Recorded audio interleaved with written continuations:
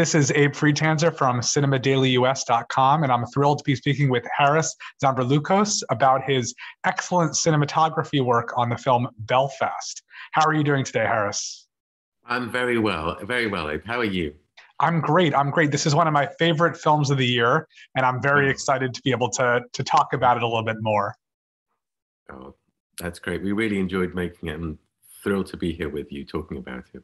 That's great. I was fortunate to be able to see it at a screening in a theater, but I imagine that because of the state of the pandemic, a lot of people will end up seeing it at home instead. Do you think that's a detriment to the film? I think that's a detriment to cinema in general. I mean, we have to be safe, of course, but there's something about communal viewing. There's something about people getting into kind of a space together and watching something. It's not the same as watching it on your own. It's hard to quantify why that is, but there's certainly, I think, something primordial in human beings that goes back to the old days of saying a story around a campfire, that when it gets dark, we all kind of become a community and go through a story. That's true. And so you've worked with Kenneth Branagh before on a number of occasions. How was this experience different from what you've done with him in the past? It was quite different and unique in one way. It was a very personal story. So it had this effect in a way where a friend, when they open up to you about their past and what's affected them, and they say something that they haven't talked about before, that's quite private and that was quite instrumental to the makeup of them as a human being. This makes you as a friend or someone participating in that conversation open up as well. So what this did is, I think I speak for all of us as collaborators, on the film, that it became something where we felt we had to contribute as much as we could and in the best way possible, and that it had that significance. Of course. And you said this is very personal for him. What's your own relationship with Belfast? To some extent, I could understand exactly where Ken was coming from the idea that I also was part of a diaspora. I'm a Greek Cypriot. Cyprus was invaded in 1974 by Turkey. There was a trauma to that. We did end up as a family leaving. My father was in construction as well. And we moved from Cyprus to Dubai when there was a construction boom at the time. There were opportunities for immigrants in the diaspora from all over the world in the 70s.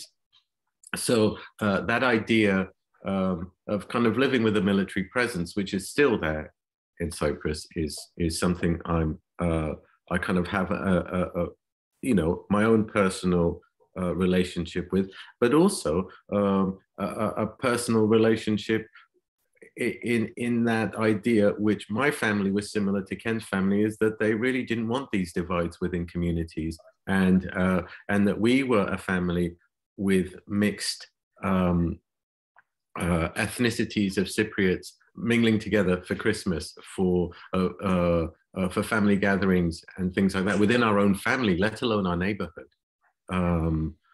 within our actual own family. So when something like that happened in Cyprus, that tore our family apart to some extent. Oh, of course, that's very, very difficult, but I think that's represented very well here. And you mentioned the idea of neighborhood, and I think this film has a very confined sense of space, but one that it uses very well. How can you explain and sort of grapple with that a bit? Well, one of the processes that we used to kind of figure out how we would do this film is we went to Belfast as a location scout, and Ken took us through his neighborhood and the places. We went to the street and saw the house where he would look at Catherine's window, for example. And there was something there that seemed to kind of be almost timeless, a community that lived looking out of windows into kind of what was going on in the street outside, where people, one of the things I commented to Ken about was, well, the prams are out and the bikes are out, and, it seems like nothing gets stolen here. And he said, no, you didn't, because you'd be stealing from your neighbor. And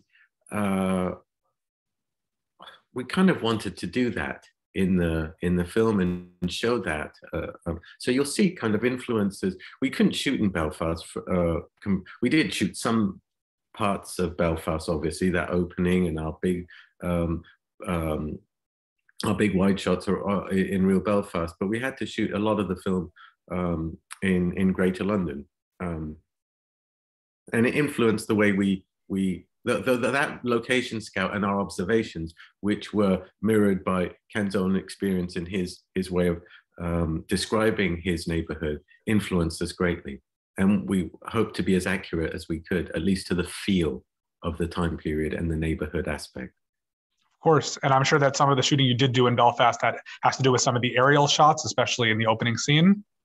We kind of split it into an aerial shoot and a land shoot. And it's funny what you take from a city.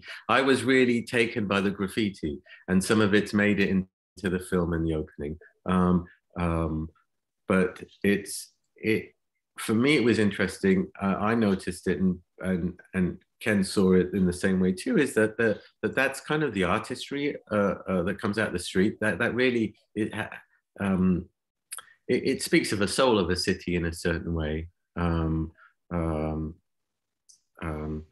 But it's kind of like an outcry too from a city. So those were interesting little things that we looked at. Obviously the iconic yellow cranes from the harbor. We shot the actual pit that the Titanic was built in. There's an aerial shot that comes above that. So that's exactly the mold or the place where it was built. But it's a beautiful city that has kind of a lot of soul and a big story to tell. And we wanted to give tribute to that city. Yeah. And what would you say the advantages and challenges of making a film in black and white are? Well,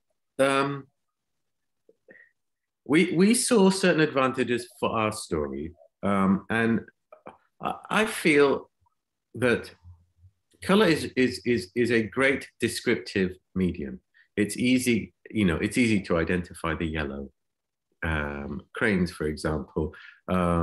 It's easier to tell the seasons, etc. But a lot of that can sometimes be unimportant in telling an emotional story, and you want to concentrate on the human face. And the human face, really, the landscape of the human face is the human condition. And it's all in there, and it seems to be a more direct, more lucid connection with the emotions going through a character. I mean, Orson Welles called black and white an actor's best friend because he felt that it brought out the inner side of what was going on more vividly, more clearly. If it's not there, you'll have nothing to shoot. It won't create it. But with young Jude and Katrina and Jamie and Kieran and Judy, I mean, with performers like that are just so incredibly emotive, it feels like it's a really great kind of way of approaching portraiture. The challenges, of course, are that you I don't know, that you are in any way to some audiences feel like you're a little in any way that we would be indulgent or removed. But I think that has nothing to do. I think that's the preconception of it. So you have to break that preconception. And I do believe it's a film that is quite open and inviting. And I actually think that is partly because of the black and white, not despite it. Right. It's also a big year for black and white. We have Come On, Come On. We have Passing, The Tragedy of Macbeth. I'm sure there are others. And it's just, it's interesting to see that. I feel like I at least don't remember that in recent years, seeing so many prominent and well-received films too in that medium.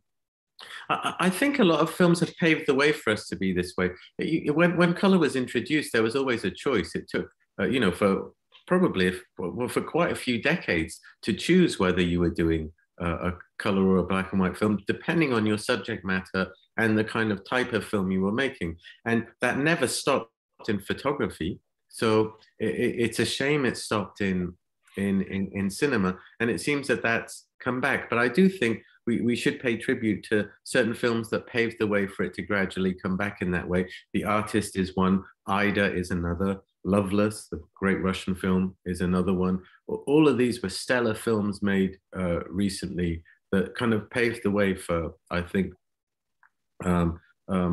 open, engaging, beautiful, emotive films that used one of the first photographic techniques to tell their story more lucidly and better. Yeah, absolutely. And do you want to work in black and white again in the future?